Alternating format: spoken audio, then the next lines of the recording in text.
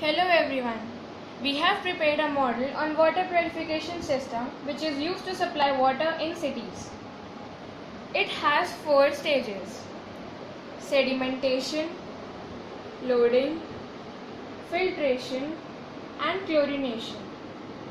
The raw water from lakes and river called reservoir is transferred to sedimentation tank. This water is allowed to rest in sedimentation tank for some time. During this time, many of the insoluble substances present in the water settle at the bottom of the tank.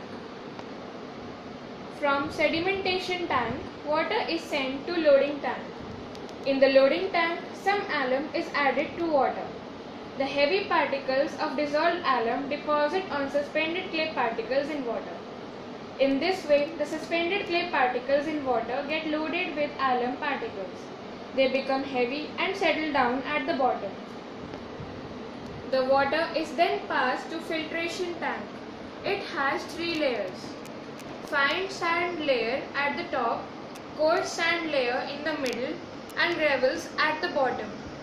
These acts as filter, and when water passes through them, even the small suspended particles and other materials in water gets removed. The clear water is then passed to a chlorination tank.